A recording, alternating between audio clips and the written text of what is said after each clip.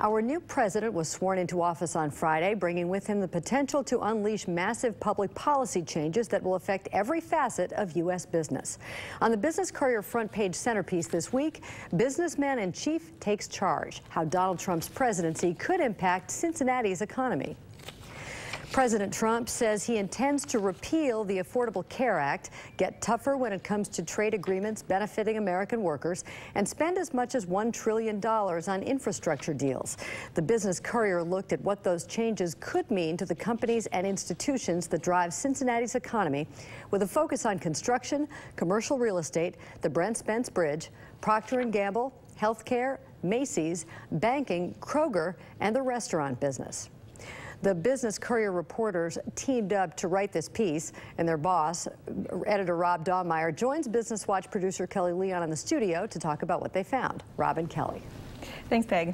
The boss man is here. Never in my life have I been called the boss, but I'll take it. You're the boss. So yeah, okay. How did your team come up with that list of 9 broad areas? So our reporters really just took a look at their own beats, and we sat down and talked about what parts of their beats were they hearing that there was going to be the most volatility, good or bad. And so that we just boiled it down to there. It was pretty simple. We decided to be more specific on some of these, like with Brent Spence Bridge or some specific companies, because their importance is so outsized in Cincinnati. So to get the full picture, you need to read the print edition in each category.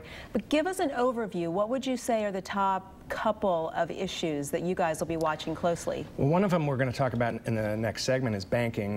There's been some really dramatic kind of changes in the banking community since he took over. But everything else really is revolving around regulations and Congress. So in other words, most Wall Street right now believes that there will be a lot fewer regulations, right? I mean, the market was priced for Hillary Clinton to win.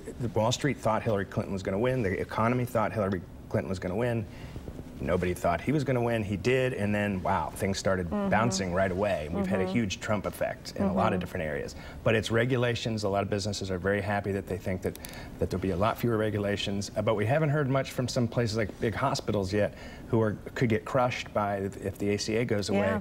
But because this was such a surprise, we just haven't heard a lot about it. Yeah, and to your point, I thought it was interesting that you had these broad topics, but then the Brent Spence Bridge, which is something, you know, each of us deal with on a regular basis.